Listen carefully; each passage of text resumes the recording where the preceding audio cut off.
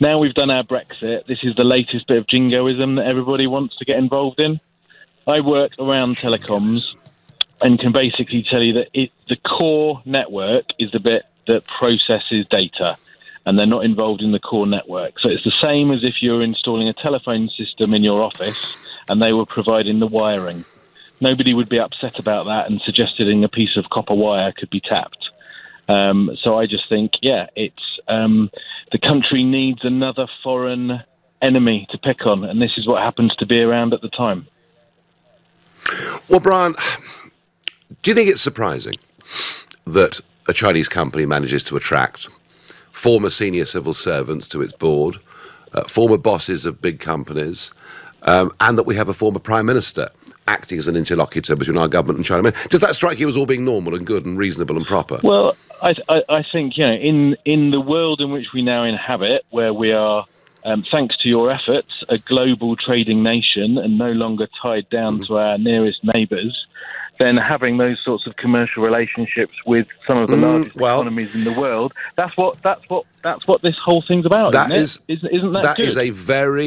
That is a very good point and strong argument and well made.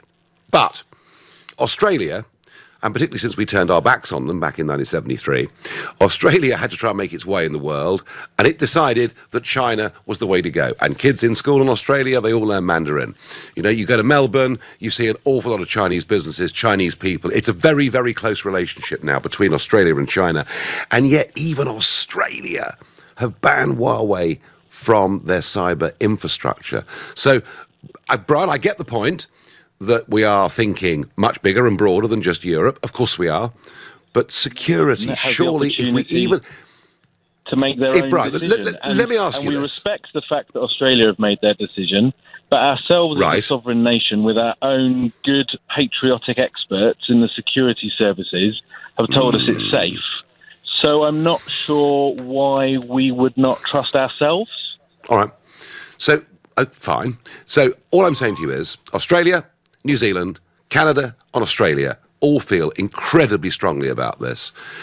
Do you think if people that we know as well as this have these concerns, that they might between them just have a point?